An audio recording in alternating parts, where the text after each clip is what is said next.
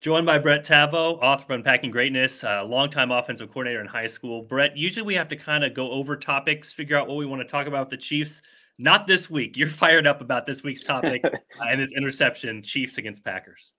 Yeah, I am. It's one of those things where I think there's a lot of misunderstanding about what took place, and and I think naturally, and the wide receivers have been under a microscope with some of the struggles they've had, and rightfully so. But in my opinion, and this is all we're all looking through a little bit of a subjective lens here because we're not in the meeting rooms and understand the post snap adjustments and reads and things like that. But you and I were talking today, and I think we're both in agreement that a lot of this big interception that took place is on the quarterback here.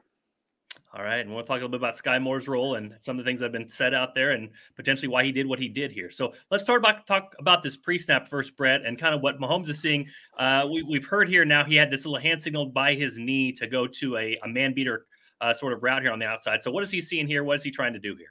So yeah, this play here, it's an RPO, and what you've got, the O line and the running back are running basically single back power. Where the backside guard Trey Smith's going to wrap. They've got a little bit of adjustment because of the front they're seeing here, where both Wanya Morris and I believe that's Kelsey are going to block out, and then Trey Smith's going to wrap. Joe Tooney's going to gap. Humphrey's going to back block or choke, like we talked about last week on that trap play on the goal line.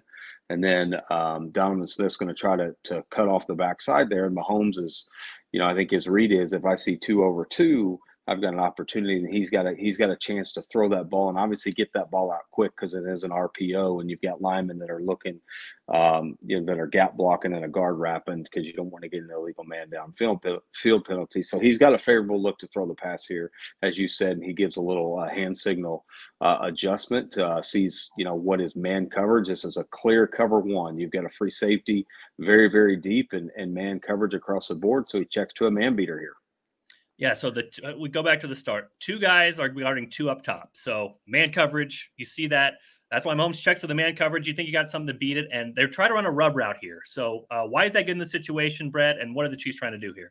So yeah, this is a switch vertical concept, and it's good because number 2 receiver there, Skyy Moore, he's basically going to run outside this rub here. And ideally, what you want to happen is Keyshawn Nixon go underneath or get caught in that traffic, which would open up Skyy Moore vertically, just outside the numbers, in between the numbers and the sideline. But what makes this difficult, and I think what Mahomes is not expecting, is he works over the top of that. And what this does is it puts him in dominant position to play this vertical route here. Yeah, so let's go real quickly. Here's Nixon after the game said he saw the hand signal, he had done some studying, and he knew what was coming next. If he did not know what was coming next, he would be breaking on Skyy Moore here and getting that out route, because otherwise Skyy Moore's going to be wide open and you're in man coverage. So we can see where that plays into this, because right here, he would be busting up field. If he busts up field, then Rashee Rice is there to pick him off. That's not what happens here because he kind of knows what's coming. Right. Yeah. And as you said, if he tries to fight through that traffic or works underneath here, this is an easy, explosive play. But because of film study and knowing what's coming, he's able to put himself in position to obviously get an interception. So, Brett, let's go to this key part right here. So this is where Skyy Moore is coming off the release. He breaks to the outside, and this is right where Mahomes is about to throw it. What should Mahomes do right here when he sees this sort of coverage and sees the man fall off and go behind Rashee Rice on this pick play? Yeah, so Nixon here is, he's got a cushion, and his hips are in position to play that route.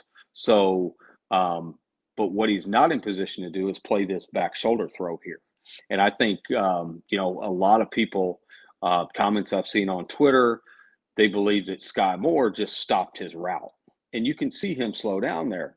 But he's also I think he's expecting a back shoulder throw here. And, heard so much lately about how these receivers are struggling to adjust to coverage. I think this is a great example of Skyy Moore doing exactly what he needs to do.